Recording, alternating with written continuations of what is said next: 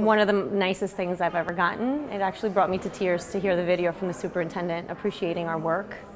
I feel like in education we're always unsung heroes and we're there for the kids, and for somebody to be there for us was very touching. We're really appreciative and couldn't thank the superintendent and HISD anymore. I mean, this is great. This is, it's awesome. It was a very kind message. It's one of the kindest messages of appreciation that I can remember getting, acknowledging that there was a bad day, and despite it, we come and we work and we give what we can, and this is a huge help to help us get back to some sort of equilibrium. I had $40 left to my name after I paid my bills.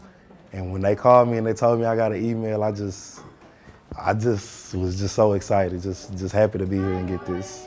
Oh, thank you so much. It really is going to help. And but I just want to thank him. Thank you for me. Thank you for my other coworkers that was blessed by the same thing. We all came together, so it was just lovely. I know that a lot of people flooded, and I just felt like it was very thoughtful. I felt cared for, and I really appreciated it. So it meant a lot to me.